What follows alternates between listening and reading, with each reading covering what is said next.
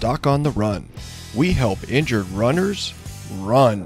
What if my stress fracture still swells and hurts a lot after wearing a fracture walking boot?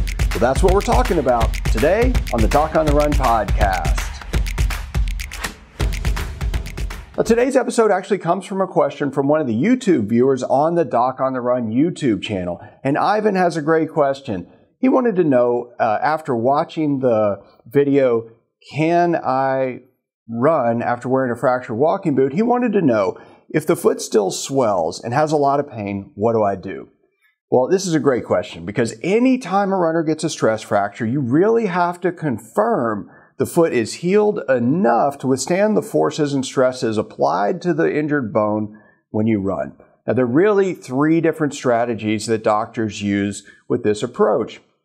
The first one is to just wait long enough to guarantee the stress fracture is healed completely. And although there are no guarantees in medicine, we know that, let's say you get a stress fracture and say, okay, take 6 months off of running, wear a fracture walking boot for 3 months of that time, and then just walk and take it easy for another 3 months after that. Well, in the overwhelming majority of times, that'll probably heal the stress fracture. If it's a really minor stress fracture, you're almost guaranteed to have it heal then. So the doctor might say, well, we think most of the time it takes about this long, so we'll wait a whole lot longer than that of no activity, of immobilization, of wearing a fracture walking boot, of something that actually will allow it to heal. So that's one approach.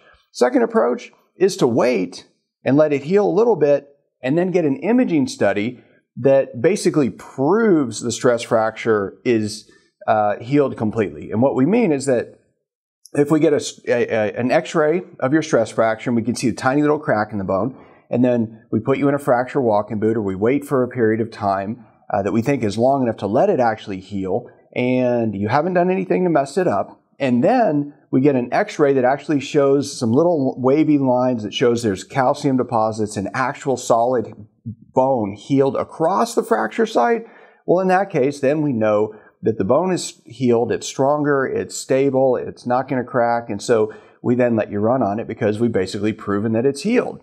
The third approach, though, is what most people who call me are trying to figure out how to do, and that is to figure out whether or not the stress fracture is healed enough to withstand the forces that you're gradually applying to it as you do everything that you need to do to maintain your running fitness and return to running safely. So you're basically ramping up your activity in a graduated fashion, but using the clues that you get about improvement or lack thereof as you track your own progress all the way. Now, although I can't tell Ivan what to do because I'm not his doctor, I haven't evaluated him, I don't really know anything about his situation, I don't know how bad the fracture was, I don't know where the fracture was, I don't know anything about his medical history, if he has any metabolic disorders that could slow down his healing. I don't know anything about Ivan at all.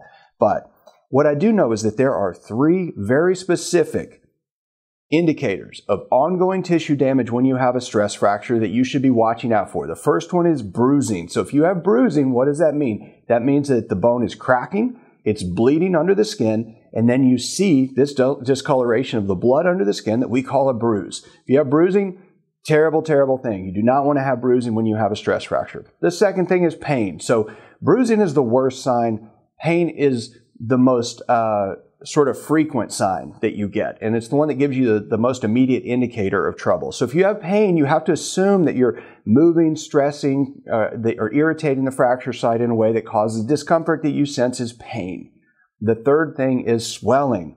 When you have swelling, what you have is a repair process going on. You have inflammation. Your body's trying to get things there to actually heal the fracture, to address the problem.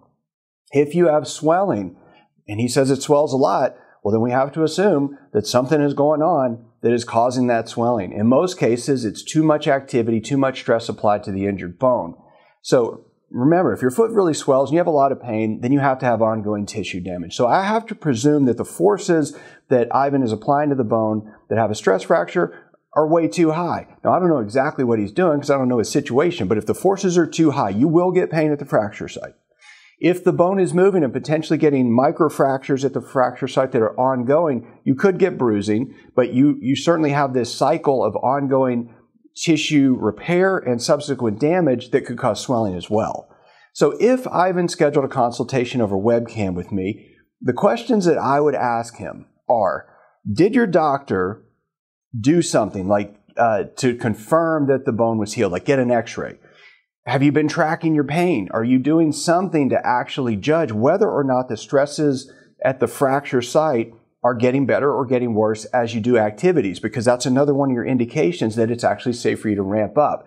If you're ramping up your activity and your pain's going down, that's obviously the best situation.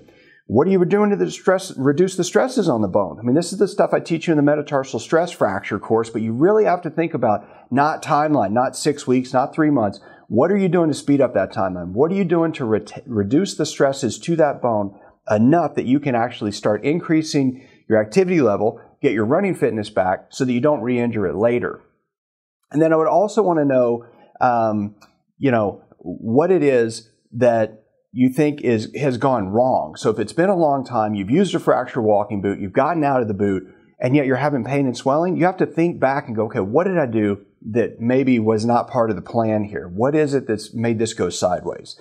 But just remember, if you've got a stress fracture and you want it to get it healed and you want to get back to running as quickly as possible, it's never about that timeline. It's all about how thoughtful you can be and how many different actions you can take during the healing process to encourage healing in the bone and maintain your running specific fitness to better support the injured bone so that you can actually return to running sooner. That's the whole name of the game.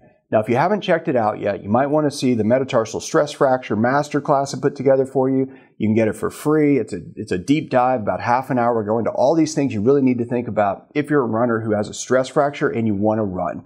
You can get it at docontherun.com/stress fracture masterclass. So docontherun.com/stress fracture masterclass. So go check it out and I'll see you in the training.